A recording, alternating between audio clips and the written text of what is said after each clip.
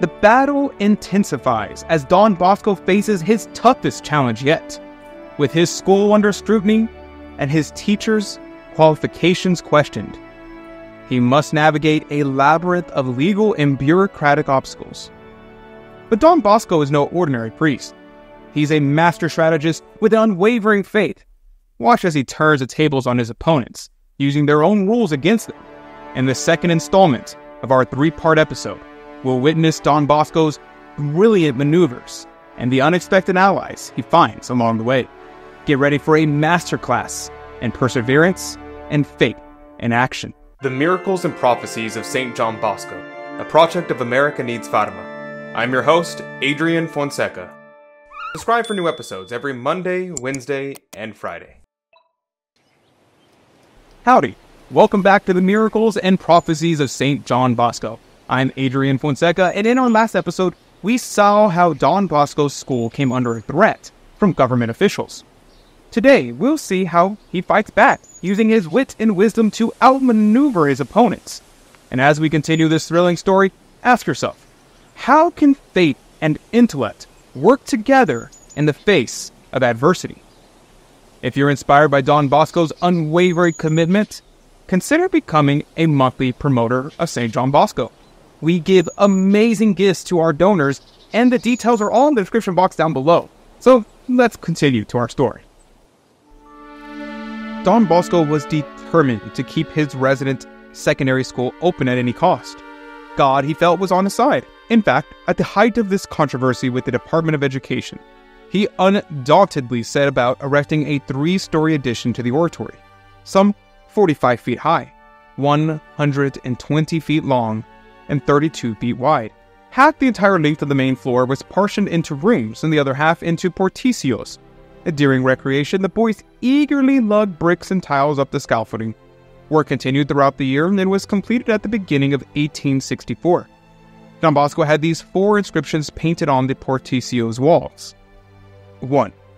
Netraris bistis animas confetientis tebi et animas popero, torumne obliviscaris in finem. Deliver not up to beasts the souls that confess to you. Be not forever unmindful the lives of your afflicted ones. Psalm 73:19. The second one was inscripted, Preoccupemus faciam eius, in confession et in salmis, jubilemus sei. Let us greet him with thanksgiving, and joyfully sing psalms to him. Psalm 94:2. And thirdly, there was inscripted, Quia abscondit, scalara sua non deregetur, qui autem confessus fuerit et reliquerit ea, misericordiam consequetur. He who conceals his sins shall not prosper, but who confesses and forsakes them obtains mercy. Proverbs 28:13. And fourthly, non confundaris confiteri peccata tua et ne subicias tu omni pro peccato. Be not ashamed to confess your sins, but submit not yourself to every man for sin. As construction went briskly forward, Don Bosco, having only the March 23rd communication of the Minister of the Interior to go by, realized that he could only keep his secondary school open at the hostile time by meeting the state requirements. When he tried to register the clerics of the University of Turin, he was told that they would first have to take the comprehensive college examinations. Difficulties cropped up one after another, all calculated to aggravate Don Bosco and force him to desist. This time, though, he found another and illegal way out. The Oratory secondary school teachers had completed their philosophy courses in a seminary under instructors certified by the University of Turin. According to the old school legislation, or at least its time-honored interpretation, a seminary philosophy examination was presumed equivalent to a comprehensive college examination. Several priests had been admitted to the university on the strength of this interpretation. Hoping thus to shorten as much as legally possible his cleric's attendance at the university, Don Bosco had his young teachers petition the university rector to give them the benefit of the provisions of this legislation. To their petition, he added a statement to the effect that these young men were contributing their services gratis on behalf of indignant students. The request was rejected. Hercules Ricotti, rector of the University of Turin and professor of modern history and art criticism, was one of those Don Bosco called on. A historian warmly favored by liberals and the author of A History of Europe and one of Italy, had read Don Bosco's Storia, Thalia for junior high schools, but had attributed its golden, simple style and presentation that had been highly praised by Tommasio to the meager talent and scantily education. His misconception was a result of this anti-clerical bias. Furthermore, he took personal offense at certain critical remarks allegedly made by Don Bosco about his own writings. Don Bosco had often called on him at the university and his home, but always in vain. At this juncture, he made one last attempt and called on Ricotti at the university. As usual, he was expecting to be told that the rector was busy and could not receive him. However, the unexpected happened. Ricotti chanced to walk out of his office in search of a clerk. Quickly, Don Bosco stood in the front of the door. Ricotti was soon back. He knew Don Bosco, for he had spoken with him several times in the past, but now he pretended not to recognize him. "May I have a word with you?" Don Bosco asked. "Who are you?" "I am Don Bosco." "Yes, Don Bosco, the priest who spoke so unflattering of me and discredited my work, The History of Europe." "You are quite mistaken, sir. I have never discredited your work." "Indeed you have. You even claim that my history is full of lies. Let's be frank and lay our cards on the table. Admit your statement." He ushered Don Bosco into his office and bade him sit down. Then, moving his chair close to him, he said, "Isn't it true that you freely disparage my works?" "I assure you," Don Bosco replied, "I have never said or written a word against it." "Well, let me rephrase my question. Do you approve or disapprove of my History of Europe?" "I cannot approve it." "Well, that's all I wanted to know. And will you tell me why?" "Because you openly fly into the face of truth." "I'll come straight to specifics.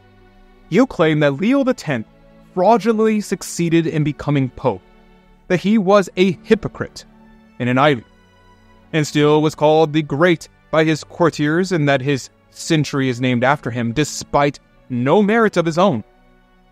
Well, have you read Voigt? He is a Protestant, yet he states that Leo X greatly honored his pontificate with many splendid and noteworthy achievements, and that he was more deserving of his age than anyone else. So it was only fair and logical to be named after him. Voigt exalts and praises him admirably. Now, Professor, who am I to side with you? A Catholic who strongly discredits such a famous pope? Or some other historian who, having all the reasons possible to discredit him, praises and exalts him to the skies? Ricotti was quite at a loss for a reply. He tried to justify his position, but finally had to admit that Don Bosco was right. He then highly praised Don Bosco's Storia d'Italia, claiming it could never be adequately appreciated. "Busy as you are," he asked, "how could you conceive such a difficult work and so admirably bring it to completion?" Don Bosco had not called on Ricotti to hear flattering praises which he sensed were insincere, so he lost no time in shifting the conversation to the topics that he had most at heart: the threats to shut down his secondary school, the refusal to let his teachers take certification examinations, and his need of qualified instructors. Ricotti listened quite sympathetically and promised support, stating that Don Bosco's providential work for homeless boys deserved his favor. Don Bosco hoped to gain Ricotti's backing, but it was slow in coming because the latter did not consider the seminary's philosophy examination equivalent to a college comprehensive exam, and he would not allow abridged courses. But just as every obstacle seemed insurmountable, Bartholomew Prieri, dean of the philosophy and literature faculty and professor of Greek literature, intervened. asking Ricotti to dispense Don Bosco's teachers from the comprehensive college exam, given their previous attendance at the university. His prestige was such that authorities hostile to the oratory had to cease their unjust demands. The result was that Don Bosco's teachers were informed that they could enter the university if they passed the entrance examination. I'm going to let you in on a secret. The purpose of this channel is actually to save souls, and you can join this mission by becoming a monthly promoter of St. John Bosco. Your support helps provide education and faith formation for people all over the world and by our channel. As a monthly promoter, you'll receive spiritual benefits like Mass remembrances, daily rosary intentions, and depending on your level of support, you may also receive beautiful religious items and books about Don Bosco's life and teachings. These serve as tangible connections to this great saint and his ongoing work. Your monthly gift, regardless of size, makes a real difference in young lives. Be a part of Don Bosco's legacy by spreading his love and wisdom to future generations. The link to become a donor is in the description box down below, so thank you for considering this impactful opportunity. In this second part of our episode, we've seen Don Bosco's incredible strategic thinking and unwavering faith. His ability to navigate complex challenges while staying true to his mission is truly remarkable. And as we face our own obstacles, let's remember Don Bosco's example of combining faith with practical action. Now, what did you think about today's episode? What stood out to you the most? Leave a comment in the comment section down below. I would love to know what you think, and I know for sure others will too. Join us next time for the thrilling conclusion of the story. Thank you for joining me today. St. John Bosco, pray for us. May God bless you, and Mary Immaculate keep you under her mantle. God love you.